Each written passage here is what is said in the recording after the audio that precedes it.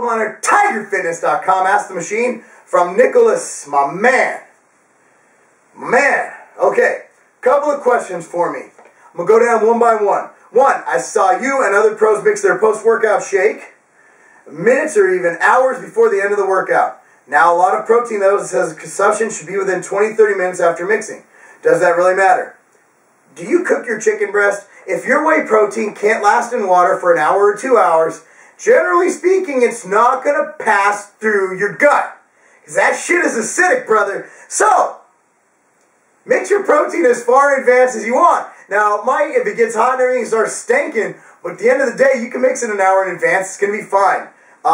They say consume within 20-30 minutes, mainly for taste, because sometimes if there's enzymes in there or some fat in there, it will start breaking down and smelling a bit rancid. Or mainly cold, make it cold. It could be in cold water and then it gets to room temperature, doesn't taste as good. Or it could be a poor mixing product and shit can sink to the bottom.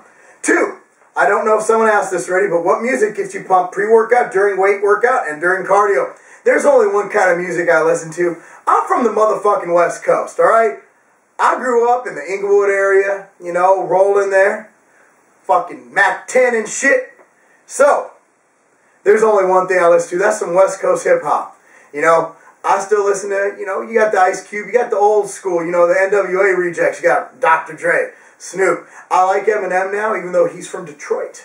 But no, I stick to, Mac 10. All the stuff I used to listen to as a teenager still resonates with me today, and it's all I listen to when I train, if I can help it. If not, I will listen to Britney Spears on the gym's loudspeakers. 3, I work an 8-hour day in a hospital, and that is very exhausting.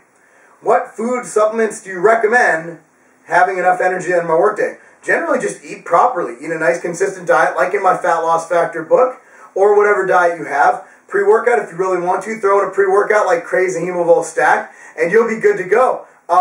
Mainly keep your calories and nutrients on par, keep them even, keep your insulin controlled, and you'll be good to go. 4, this is a joke question in advance. What supplement should I use to gain muscle and lose fat? Haha, just kidding, bro. I will abstain from throwing shit. Anyway, that's it. Marc Lobliner, representing the West Side bitches. TigerFitness.com. Peace.